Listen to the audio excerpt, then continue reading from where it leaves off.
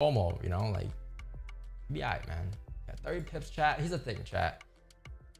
You can't be a perfectionist in the markets, right? Like you can't.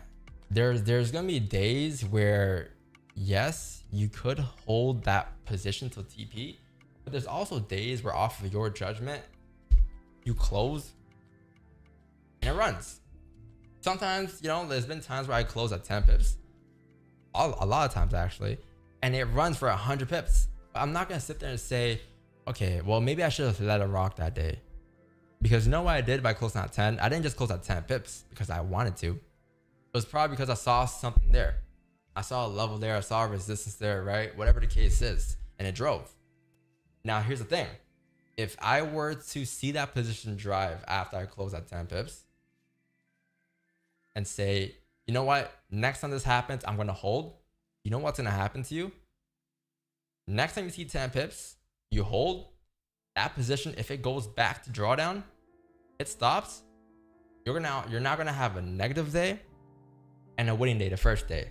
Whereas if you follow the same strategy throughout both days, you're gonna come on top on the first day when you close the 10 pips, and the second day as well. And who knows, maybe the second day might come with the runner if it ran, right? But both days were successful now, instead of having to change your plan off of one emotional FOMO move that you missed, right? So it's not worth it. Like 30 pips, chat, I'll take it.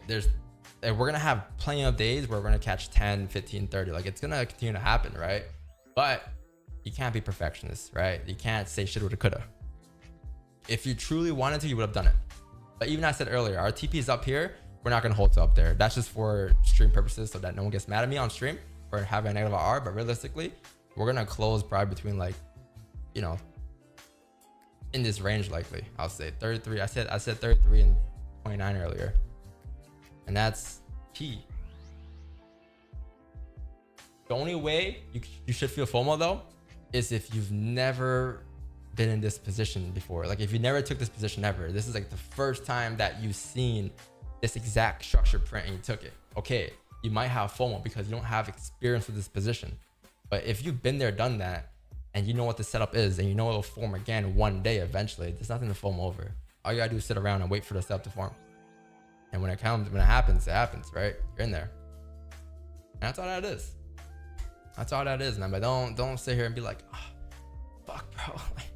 Like, I wish I should have held, man. Like, fuck. I knew it was gonna go up. I fucking knew it.